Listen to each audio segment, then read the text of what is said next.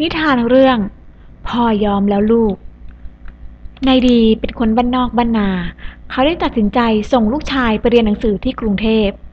อยู่มาวันหนึ่งนายดีก็ได้ไปเยี่ยมลูกชายได้บอกกับพ่อว่าตอนนี้พ่อมาอยู่กับผมที่กรุงเทพพ่อจะทำอะไรเหมือนตอนอยู่ที่บ้านเราไม่ได้นะพ่อเพื่อความแน่ใจถ้าพ่อเห็นผมทำอะไรพ่อก็ทำตามผมก็แล้วกันนะมีอยู่วันหนึ่งลูกชายก็ได้ไปงานเลี้ยงแล้วก็ได้ชวนนายดีพ่อของตนไปงานเลี้ยงด้วยกัน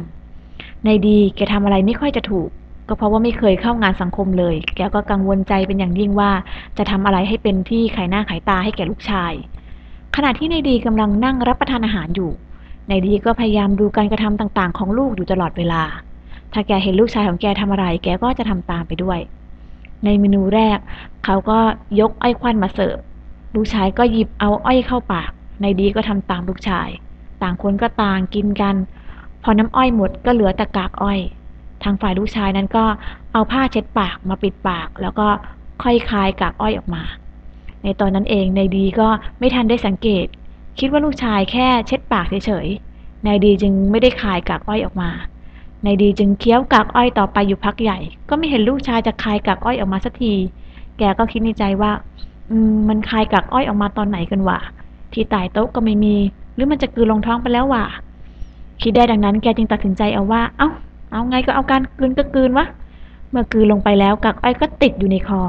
นายดีจึงจำเป็นต้องดื่มน้ำตามเข้าไปมากๆกว่ากากอ้อยจะหลุดลงคอไปได้แกก็กินน้ำไปหลายแก้วเลยทีเดียว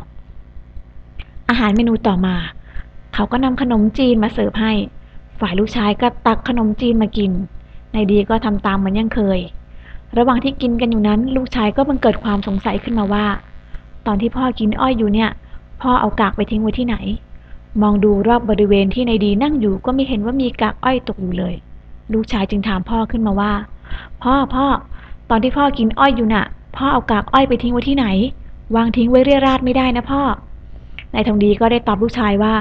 พ่อก็กลืนเข้าไปนะสิวะก็พ่อไม่เห็นแกคายกากอ้อยออกมาจากปากเลยสักทีนะสิพอลูกชายได้ยินดังนั้นก็คำขึ้นมาจนกั้นเอาไว้ไม่อยู่ก็เลยสำลักขนมจีนที่กินเข้าไป เส้นขนมจีนจึงออกมาทางจมูกนายดีเห็นดังนั้นจึงพูดขึ้นมาว่าพ่อยอมแล้วลูกที่ลูกทำแบบนี้พ่อทำตามไม่ได้หรอกนายดีกล่าวขึ้นพร้อมกับทั้งยกมือไหว้ลูกชายของตน